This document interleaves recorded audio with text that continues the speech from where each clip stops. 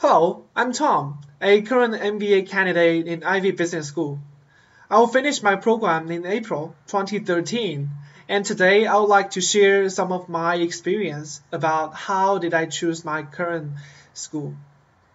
I had a computer science background, and before joining my MBA, I was working for a US-based consulting firm in Shanghai for several years. I like my job. I enjoy serving as a bridge between business and technical guys. However, I didn't want to be stuck into a specific technical solution.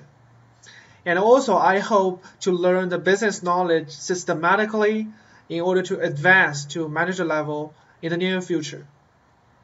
After doing some research, I reached my own conclusion that choosing a highly reputable business school from North America is in my best interest.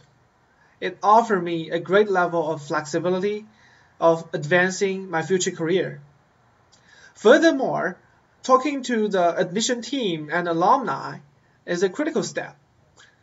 It helped me to understand the cultural differences among schools, and I quickly rule out the 2-year MBA program, which is almost all the United States school, because I want to go back to my previous industry, which means I don't need the summer intern anymore. Therefore, investing 2 years is not worthwhile for me.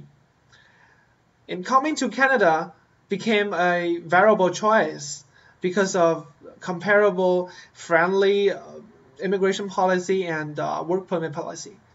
And more importantly, I got to know that some of the Canadian business schools offer great 1-year MBA program. So after spending my Chinese national holiday in Canada visiting the amazing campus, I ended up by joining Richard Ivey School of Business. And this is my story.